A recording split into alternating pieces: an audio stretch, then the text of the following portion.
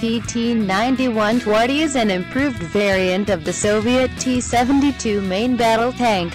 This tank was developed in Poland in the early 1990s. Production of the PT-91 Twardy tanks for the Polish Army were completed in 2002. A total of 230 tanks were delivered. Currently, Polish Army also operates 590 older T-72M1 tanks and a number of ex-German Leopard 2A4 and Leopard 2A5 tanks. In 2002, Germany donated to Poland a number of Leopard 2A4 tanks from the German Army stocks.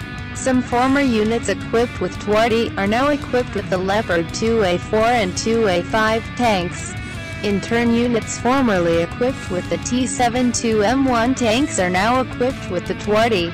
Twardy's protection is enhanced by utilizing indigenously developed ERAWA explosive reactive armor blocks. There is a total of 394 ERAWA blocks covering front of the hull and the turret. These blocks are placed virtually without gaps to each other. It is worth mentioning that explosive reactive armor blocks on the Soviet of the Cold War era usually have 15 mm gaps or even more, thus reducing overall protection. Tests shown that ERAWA blocks improve tanks' protection by 30 to 70% depending on the ammunition type used. However, armor of the PT-91 cannot withstand modern Western 120 mm tank gun ammunition fired from 2,000 meters range. The PT-91 Twardy is armed with a 125 mm main gun, which is similar to that used on the T-72. The gun is fitted with an autoloader. Twardy has new gun stabilization system and new fire control system. Other systems and sights have also been improved.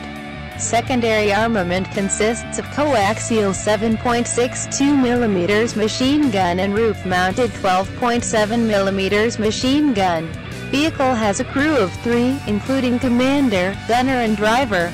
The PT-91 has more powerful engine comparing with the T-72. It is fitted with the S12U diesel engine, developing 850 horsepower. There was also developed a S1000 turbocharged diesel engine, developing 1000 horsepower.